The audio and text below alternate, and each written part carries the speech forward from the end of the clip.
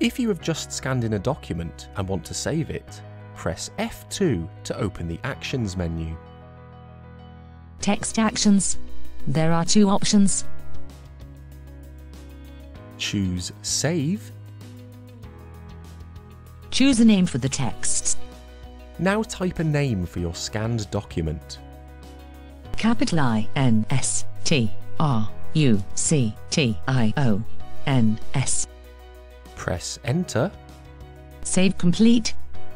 File saved as instructions.txt. Currently selected. OK. Your document has been saved to your Scanned Documents folder.